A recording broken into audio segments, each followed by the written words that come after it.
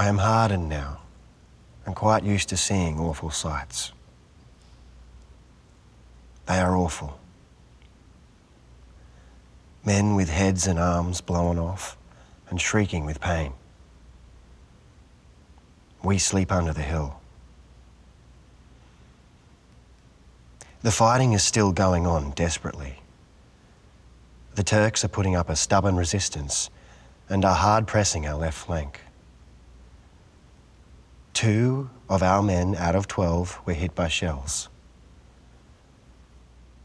The warships are firing over us with approximately 15 guns at the Turks. We're doing great damage.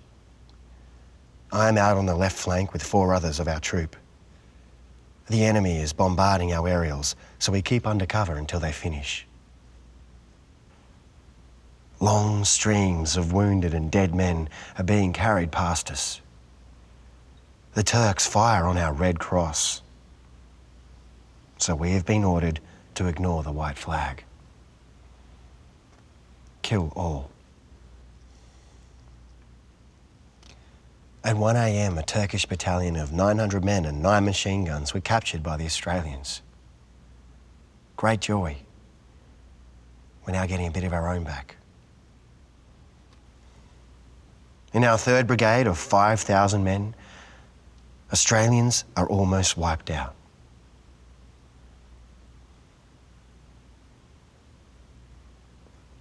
There will be some aching hearts when the list goes out. We are under very heavy shrapnel fire all day. Bullets are falling on the bags over my head. Needless to say, I'm well behind the bags. 2 donkeys tied up to a cart alongside us were killed and our camp was damaged. The warships are bombarding the Turks' batteries as I write this. Shell is bursting all around me, knocking the sand out of the barricade. I thank God I have been spared so far. The Turks are murdering all our wounded as they get them.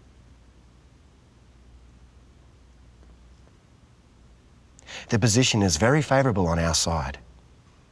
3 horses, 2 men have just been shot alongside me.